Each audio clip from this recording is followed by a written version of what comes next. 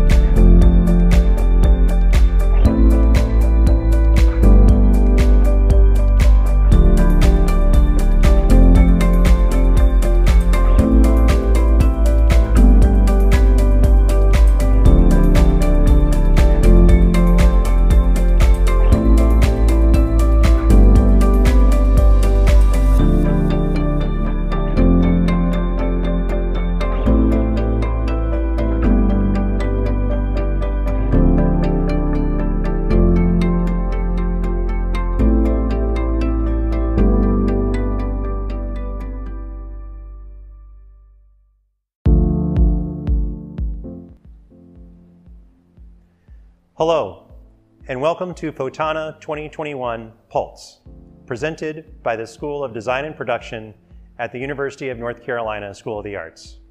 I'm Eric Rimes, the director of the Lighting Department. I've been working at UNCSA since 2003, and for the last 19 years, Photona has been a cherished part of our program. Our students come here to do what they love. We present Photona Pulse as a way to showcase the talents of our fourth-year lighting students. All our lighting students worked incredibly hard to produce this presentation together tonight. Photona this year is entitled Pulse. The fourth-year designers chose to look at the ways we have all been impacted by the COVID-19 pandemic. Observing the pain and beauty that come with the severity of a situation like the pandemic allows individual growth and pushes artists to communicate both personal and universal experiences. This is the heart of what we do, creating and communicating. This past year has shown an increasing reliance on art as a sense of connection and escape. Technology has proven essential for productivity and communication between people in a way that was not previously realized in a global format. This is the future, and we constantly strive to educate our students in preparation for advancing technology. If you're interested in the work you see here tonight, UNCSA and our program are always looking for talented and passionate individuals to apply and study their art with us. To learn more about joining us, visit uncsa.edu and click on admissions. Again, thank you for joining us tonight. Your support of the work we create is essential to the mission of UNCSA. Enjoy the show.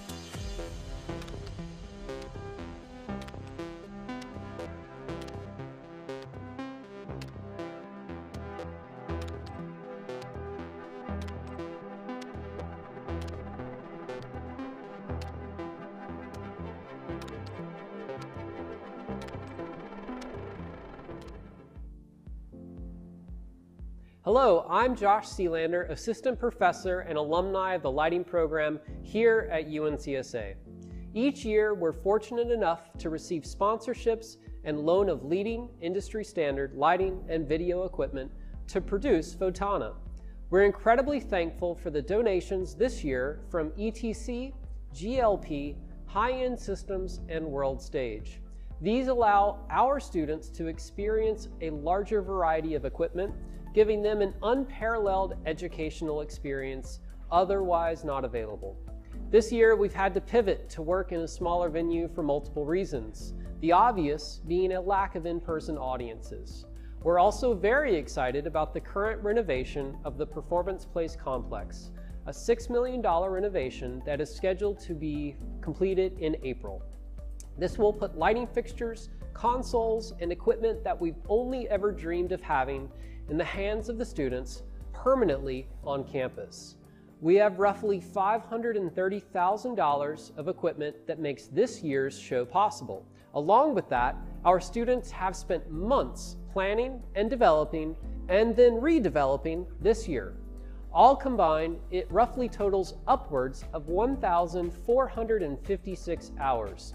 So while this year might look different, it has still required the same dedication and commitment to creating an engaging experience like every year before it. We're so grateful for all of the factors that allow us to present Photona this year. Donations and loans such as these, the support of the university, and most importantly, the resilience of our students.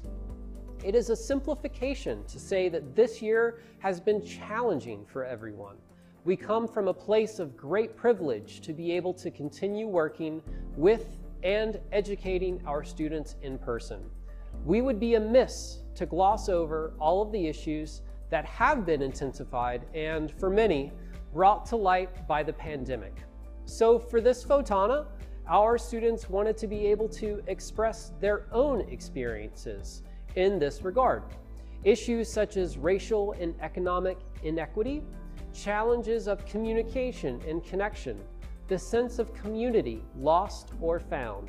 With audio compositions created by fourth-year students in the sound program, this Photona is a full expression of our students.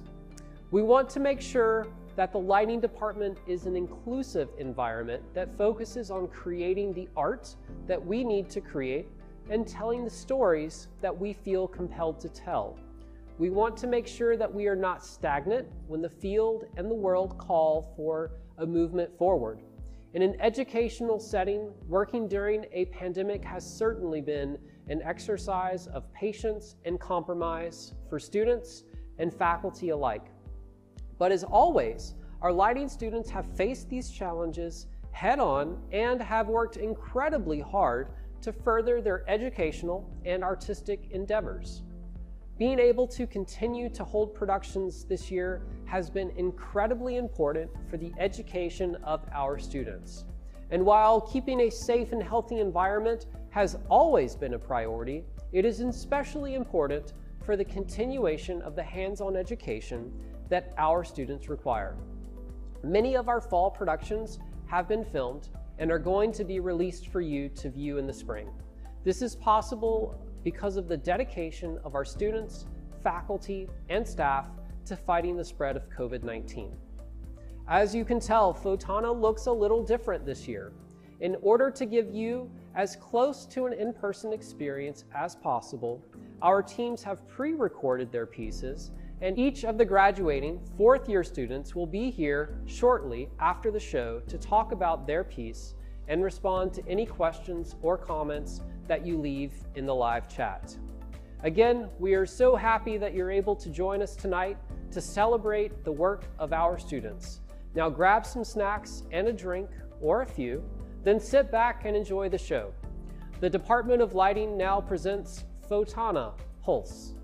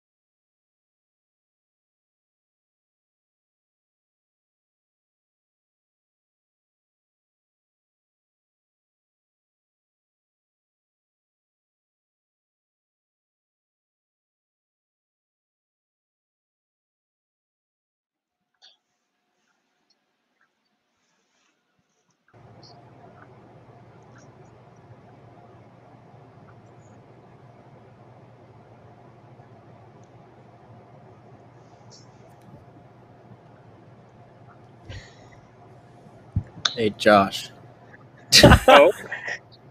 Oh, there we go. All right, so I'm Josh Sealander. I am a professor here in the lighting program here at UNCSA. I'm going to moderate for our five fourth-year students. And I'm going to first do an introduction, and then we'll get into some Q&A. So if you do have questions, we invite you to go ahead and put that information, put those questions into the live chat on YouTube or on Facebook. So first up, I'm going to introduce Max Wirtz, who's the designer for Connection and Pandemic. Next, we have Jake Frizzell, the designer for Communication. Next is Yuko Taniguchi, the designer for Inequity and Community. Jacob Rogers up next, the production electrician and programmer for Community. And Parker Battle, the programmer for Inequity. So I think first, what I think would be a really great topic to start with is talking about lighting your piece in person versus lighting your piece for a monitor. So let's pick that to, I'm gonna go ahead and pick Max first to start us out. So Max, go for it. Yeah. Obviously, we've spent 3 years learning how to light our pieces in person without ever really thinking about the impending doom that is lighting for a camera instead. And really, it's not all that different. You're just looking at the same composition that you're looking at on the stage, except, it's cropped in further, so there's actually less to worry about than if you're worrying about lighting a piece for the eye. And then the other main battle is compressing your dynamic range, because what I found is that cameras have a, less of a dynamic range than our eyes, and so they can't see like the differences between something really low and really high. So you have to bring that dynamic range down to kind of low and kind of high. However, within that dynamic range, they can see the minute differences that we can't see. So that's the main battle with it. And actually, in the past 6 months, it's been less of a challenge than I truly anticipated, but still a challenge nonetheless. Okay, Yuko, would you think that the audience tonight, did they see the same piece that you saw in the large light lab? Some parts yes, some parts no, because of how much the camera, the camera you only see what's on the camera, what captures on the camera on the monitor, whereas if you're working in person in the large lab, you see the entire composition.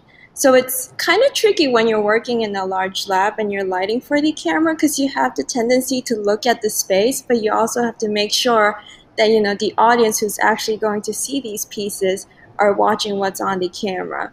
So that back and forth has been quite tricky to adjust. Yeah, I bet. It was definitely different for me to see the pieces in person versus seeing them, in all of the monitors that were in the lab. So next, I'm going to throw it to Jacob. Jacob, can you talk a little bit about the rig that is a part of Photona this year? Yeah, so we were lucky enough to have high-end GLP and ETC donated equipment for us to use. And as far as planning out electrical and data, things weren't that different. A rig's a rig. The largest thing was learning the tricky situations that presents in our large lab. It's not meant to be a performance venue per se. So figuring out, the spatial needs in order to accommodate tech tables and how to fit everyone in a COVID-safe environment and still allow a production. And then we rigged quite a few things from the sky. So the safety parameters of what we could and couldn't, ground support versus from the mother grid. That was the biggest change, I think, to the light lab from an electrics perspective, is outfitting it for how large the rig was in comparison to how we normally use it as a classroom.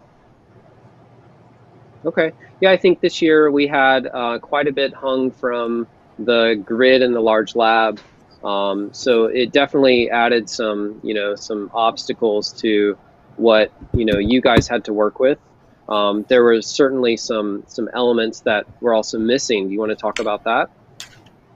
Actually, I'm going to throw that to Jake. Do you want to talk about that? Talking about elements what didn't that are they missing see from tonight? Yeah. Oh God. So we talk about haze a lot, especially in these types of environments when we're showcasing lighting like this. For anyone who doesn't know, haze is an atmospheric effect. That's how you see those beams of light that create these kind of compositions. Part of the issue we have, and coming from someone who edited all the film together, it's really difficult to capture some of those effects. So one of the things I actually used that I was kind of disappointed I didn't get to the final product with was like an architectural beam of light. So you can't see that over a camera necessarily because it's picking up so much more detail than the human eye is. So when we're in space, if you've been to previous Photonas, you see a lot of these really beautiful like structural beams that look like sharp objects. And so that was kind of hard this year because we're using haze, but you can't necessarily see it unless we're setting the fire alarms off. So that was a bit of a challenge this Which year, happened. for sure. It happened multiple times. Yeah, do we have a count of how many times we've set the fire alarm off during this Photona? I think that's something that we should have by the end of the Q&A, for sure. It was Yeah, we can give a 3 statistic for it, times. yeah. Oh, Only more 3. than that. All right. Yeah, it was. More than Max was that. the only one who didn't set it off. There's a lot of Good job, haze Max. involved with making a show like Photona. Yeah. So Parker, what was part of the process in terms of, being a programmer in this show? Talk a little bit about what your role was in, for those that of the audience that don't know what a programmer is, let's talk about that. Yeah, so programmers taking all the lights, telling them what to do, where to move, communicating that from the designer. So we're taking, designer says, hey, I want, these lights to look like this, and we've got to translate that to actually make it happen on a computer. And so a lot of things different than usual is we're paying a lot more attention to color on the camera versus color in real life, and trying to, if they say they want cyan, okay, we may see a perfect cyan in our real eyes, but having to make that match on the camera, seeing fade times, how things dim, adjusting everything that it may not look the best to our eyes in person because we know the end product is the camera for this project. Yeah. So we're focusing more on what it looks like on camera. But I constantly had myself looking over at the camera and seeing, what things looked like there versus what things were actually in real life. So. Okay. And to piggyback off of Parker, sorry, I was going to say to piggyback with Parker, for anyone who's following School of the Arts and different social media channels, I'm sure you've seen that we've been doing a lot of productions this year virtually, posting them online. And I think all of us, Max, Yuko, and I, and Jacob, and everyone else involved, can really confirm that a lot of our associates and assistants who have previously worked on those shows who are programming specifically to the camera helped us tremendously in this process, because we like to look at the physical object that we would be presenting. For me, that was Amanda in this situation. I know for everyone else, it was someone different. So I think that's an important part to acknowledge here. Okay. So let's talk a little bit about the camera, because that question's come up a few times. Who chose the angle? Did you have control of exposure, of color temp, of any of the settings in the camera? How did you guys as designers go about making those decisions? Max, you want to start us out? Yeah, sure. So at the beginning of the process, we chose that main camera angle that's a little lower and kind of gets the majority of the composition as our teching angle, because it gave us, as I just said, the majority of the composition from the angle that we all liked. And then from there, we also set our exposure to an exposure that would give us, at a very high haze level, a great relationship between the beams, the scenery on the ground, and then also the tiles in the back. And I'm sure anybody who's a theater technician or professional knows that when you're using an LED screen next to lighting, it's a nightmare. So that was very important to us, was finding the relationship primarily between the LED screens and the rest of the lighting and the composition. And even when we found that good relationship, the beams were still not as bright as we wanted them to be. And the LED screens were far brighter than we ever thought we'd ever need. But, it put us in a place where we could start playing that game. And then Jake actually took over a lot of that responsibility after we got deeper into tech. Yeah, so Jake, you used a couple of different shots, I know for sure in your piece, but all of the pieces. How did you go about picking which camera angle to use at which moment in the piece? And do you think that was Yeah. successful in really helping your piece? So to clarify, we recorded this. Obviously, you didn't see the final pieces live. So we put these all together using Premiere. Um, the difficult part about this is creating an interesting composition that's exciting for you to watch, as it is exciting for us to watch as well. Um, so it's difficult for us because we only had but so much equipment on loan. Max luckily has a wide angle lens on his camera. One thing I learned from the post production process is that getting really good footage is difficult sometimes, even when you don't think it's going to be.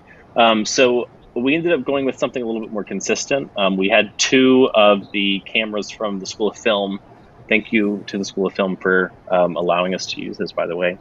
And we kind of processed all that footage together. In terms of picking the angles, that was a conversation we had with the designers, talking about what is the composition we're trying to convey. Because what you saw tonight versus what we usually get in person is this very different experience. So when you're in person, you get to see an entire stage. And if you want to, you can get up and move to the other side of the house. But for this situation, you're not in control of it anymore.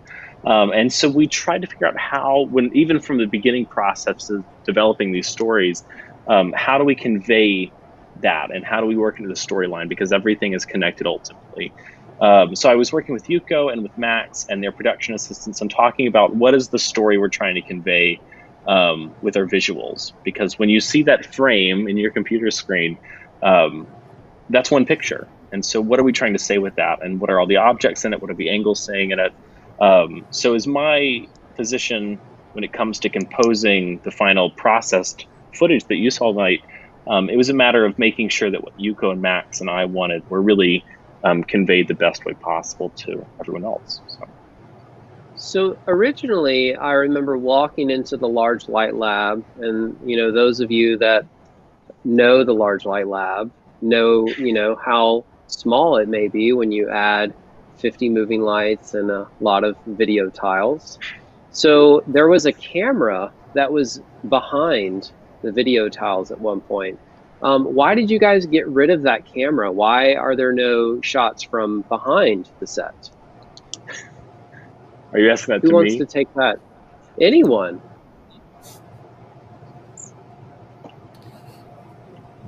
I mean, ultimately, I don't want to have to call. Ultimately, we got rid of that camera angle from behind the set because, while we like to think that, cameras really open up the world, we still designed the set for a specific sight lane, which is the place where we tech the production from. And so we put that camera over there, and the light plot was all oriented around, that angle that we were teching from. And the other camera, was our main composition during tech. So when we finally turned that camera on, that was hidden behind some of those video tiles in the back of the set, just the pieces didn't make sense anymore. And it might have been fun, it might have been cool and a little bit different, but it just didn't make sense. The storytelling was lost. And so we rethought it. Okay. I think to add on about camera, oh, sorry. No, go for it, Yuko, please. To add on about camera, I feel like this Photona is so special because you get these multiple perspectives of each composition, and it's also, it's about, like Jake said, it's about conveying what story you want to tell, but it's also about what focal point you want to use to convey that story. And so having that as, the message to your piece, I think is pretty special, considering, for the past Photonas we've never really had that opportunity to use that as a design tool to tell that story. Okay. How many of the lighting fixtures in the room were an LED versus a tungsten versus an arc source? Jacob, I'll let you take that one. Yeah, so we had about 50 fixtures in the rig, if I believe, and all but, I want to say 15 of them were LED. There was no arc lamps, and then the tungsten that we did have was some source cores that you guys saw backlighting the video tiles. For I know communication used them especially to kind of reveal and light the scenery. So, but most of it was LED.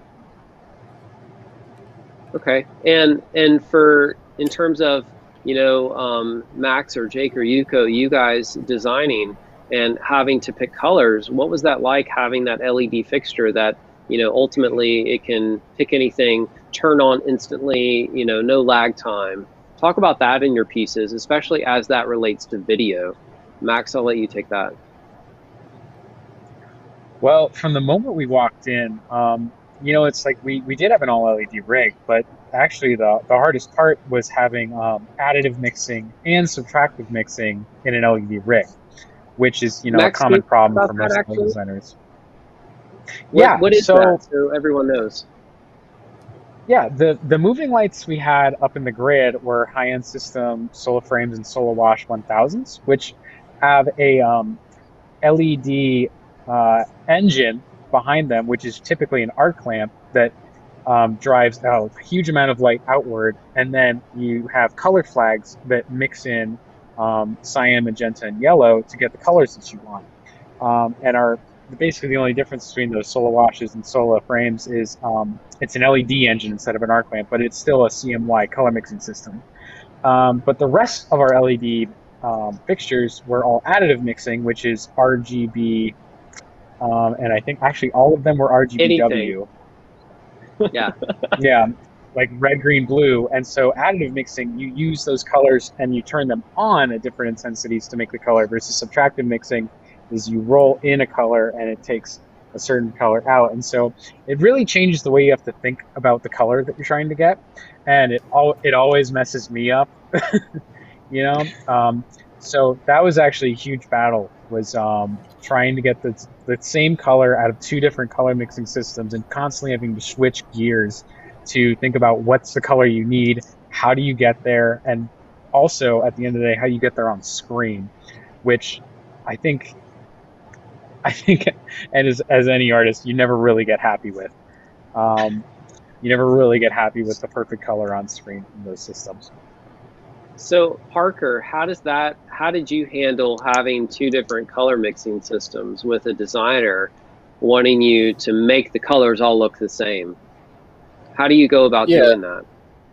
So, I mean, you're constantly having to know, okay, if we're making a blue or whatever color, and they're trying to tell you it's too yellow, too orange, whatever, you got to know, okay, what kind of a system am I dealing with, additive, subtractive, because then am I needing to take out a color, or am I needing to add in a color? What colors am I working with? Am I taking some cyan out, some red in? So you gotta know what colors you're playing with, what your paintbrush. Yes, so there's a language that hopefully exists between a programmer and a designer, and hopefully that language allows you to communicate, to help convey that image. So I've got a question about going about what you guys have done. Originally, we had talked about doing Photona many months ago, and you guys started working on Photona before even the pandemic had started. Let's talk a little bit about how has this evolved? What has changed from a year ago now to where we are at this moment? Yuko, do you want to take that? Sure. I think especially the pandemic and the events that happened right after and how that affected us as a society had a huge impact in creating the theme for this year's Photona. I remember back, I think it was March was when we first started talking about, or no, it was probably January. Was probably when we started talking about what we wanted to do for our own Photona. But right after we got into,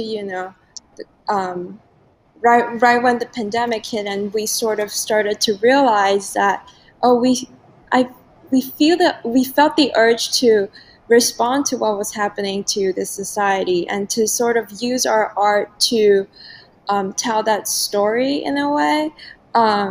So it's definitely been a journey, and I think all 5 pieces were inspired, or in one way or another, by those events. Sure. So, do you think that, if, let's say that you guys had a chance to do it again, would you have done it in the Large Light Lab? Would you have done everything the way that we've just experienced this Photona? Is there anything you change? Jacob, No. I'll let you take that. I mean, I think we definitely would have liked to have done it in a different space. The Large Light Lab is the Large Light Lab. And it was great for what we did this year, but I think ideally we would have liked to be somewhere else. And then I think, all of us missed kind of what it used to be. Of we could sit around and watch all the pieces together. We could get the first years through the fourth years together in Friedman or in Stage 6, wherever it was the past few years. And we could watch the pieces and we could talk about them at the end of the night. And unfortunately, that wasn't something that was feasible this year. So I think that was the biggest thing I missed, and I think a lot of us missed, was the ability to have everyone together and watch as one group and talk, rather than uploading footage every night, so that way faculty and the underclassmen could review it and give their notes. Was the ability to look over to Max, who I was sitting right next to, and be like, that was a really cool moment, or what if you guys looked at this for this music hit. So I think that was the biggest thing that we'd like to do differently, and missed out on this year, was everyone just being together. Yeah, for sure. The sense of community is certainly something that we're all suffering with right now. So I totally understand that. So going back, Jake, can you talk a little bit about what Photona typically would have been and how that works for those of the audience that don't know? Yeah, so for some context for anyone, I know Photona actually has a lot of new people that come to it every year, and we're really, really grateful to get to meet with those people. And this year's a little bit weird because we don't get to physically meet you, which is obviously sad for many reasons. For what it used to be, Photona, it started, at least when I was here, we've come into the Friedman Theater most years. So Friedman Theater is one of the performance facilities on our campus. It's a large 3/4 round space. It's getting a renovation this year, which is really exciting for all of our upper coming students. But previously we would have been in there. So we would have been doing this big light show, a lot more equipment.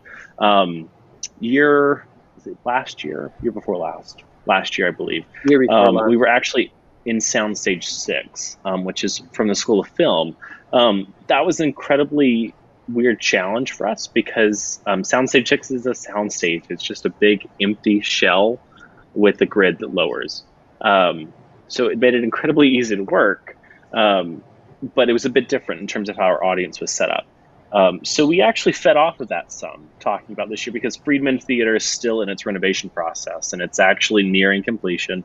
We're really excited to see that progress, but for some obvious reasons, being a pandemic, we can't be with you in person. So when it comes to how we had to sculpt this, obviously we've worked with cameras.